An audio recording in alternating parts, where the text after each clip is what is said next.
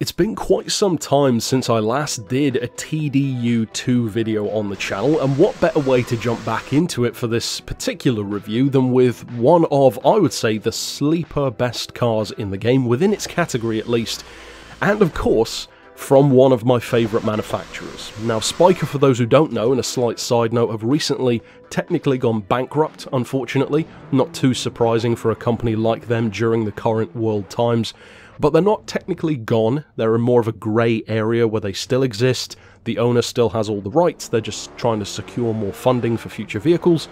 And when it comes to TDU2, I would actually strongly argue, in fact, that this may well be the best racing game we've ever had for a Spyker fan. Because not only is the amount of Spykers in this game really good compared to most, I mean anything more than one is generally pretty good. Forza has a couple, Gran Turismo had one. This game has, what, 3, 4 of them?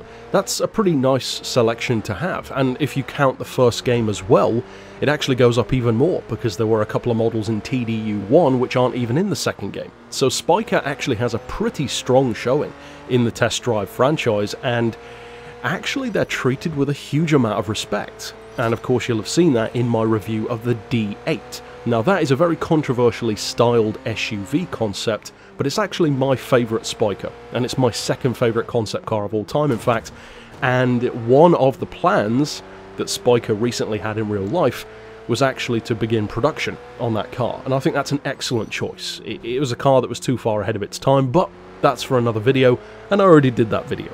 This time we're talking about the Aileron. Now, the only unfortunate thing about the Aileron is that unlike the two other major Spykers in this game, the Zagato and the D8, those two are overtly good, especially the D8. It's essentially the best SUV in the game, if you don't count, of course, the buggy, which you can't really use that much anyway. In the case of the Zagato, it's not the fastest thing around, but it's a very good supercar. This one could easily be overlooked because, for a start, it's in the A3 category, so it's not a top-tier machine, it's not the cheapest in the category, it doesn't have the most power, and it's not necessarily even the fastest. But I would say it could well be one of the best all-round choices of A3 car. And the reasoning on why I would say that is actually very simple. It's not just a straight line machine, it's not just a cornering machine, it's not just very expensive or very cheap. It's actually got a good mix of everything. See, the engine in this one is a 4.2 litre V8, of course mid-mounted rear-wheel drive. It's only got 400 horsepower, which is nowhere near the highest in this class. For example, something such as the Mercedes CLK Black Series has way more power than that, over 500. In fact, that's one of the highest in this category. It's not even particularly higher than something like the Roof RK, which is a little bit lighter, of course Porsche-based. That has 420 horsepower. Now this really compares well in terms of what it can do with that power, because even though it's not the lightest, of course a Caterham for example is even lighter in the category, but 3,100 pounds or just over is still very good. That's really light, and the results are, with 400 horsepower and that weight, coupled with of course everything else, the performance is really good.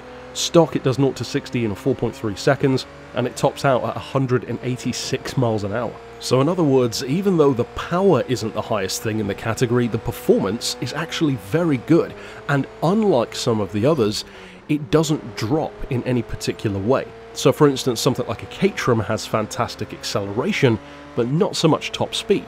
The Mercedes is a straight line missile, but maybe a little bit too slippery or playful through corners. The Spyker has none of that. It's everything. It's got fantastic handling, really good acceleration, the top speed is more than good enough for most of the time. The only disadvantage really is that because it has 400 horsepower, it takes a little bit longer to get to that top speed. So yes, it is that fast, but there are a couple of other cars which could get there quicker. I would say the real selling point on the Spyker though, with its $180,000 price tag in the game, is the handling. And specifically the manners. The way this car feels, the way it acts and performs through corners, it's a pleasure to work with. It's like the car knows what you want it to do, it never really surprises you, it's got so much grip, the handling is super smooth, really forgiving, which you probably wouldn't expect from a company like Spyker. They don't seem like a company who would even care if the car is good through corners, because bespoke companies tend to be a little bit oddball and crazy in terms of how they turn out like. Not the case here. In fact, the way the car performs essentially feels like what you'd want from something like an Audi R8. Very similar, in fact, and of course Spyker have used Audi engines, so there's not too much of a surprise there in terms of some crossover of personality, but that's again kind of why I like it. It combines in a similar way to what Pagani does with Italian style mated to German tech. Well, in a similar way, Spyker has mated this gothic, crazy interior and exterior design with actually some pretty solid power plants and tech and engineering. And even though, of course, in real life they are among the most expensive cars in their category, I mean, 6 figures for a car that is essentially no quicker than a Corvette is a lot of money, but in real life you're paying for more than just the performance. In the game, 180 grand is nothing. You can get that in no time at all, so even if you don't use the Spyker all the time, I would actually strongly recommend looking into getting one, because it's a really good all-round choice of A3 category car. It's one of my personal favourites anyway, so of course, being a massive Spyker fan, I'm glad that it's good in the game because, as I said earlier on in the video, they treat Spykers with a lot of respect in TDU2. In fact, more so than in the first game. In the first game they're pretty good, but you never really need to use them. In this game, well, the D8, the Aileron, the Zagato, they all offer a lot to love. Overall though, that's it on my thoughts for the Aileron in this specific game, and I have actually talked about the Aileron before. I believe sometime last year, I think it was, I reviewed the Aileron in Forza Motorsport 4 as well, so if you are a fan of the car, be sure to check that one out, and of course, stick around on the channel for more test drive content, and of course, when TDU Solar Crown comes out, I will be featuring that as well. And I'm pretty excited to see what kind of car lineup we get in that game. But overall, that's it for this vid. Of course, I'll see you next time, and for now, as always, thanks for watching.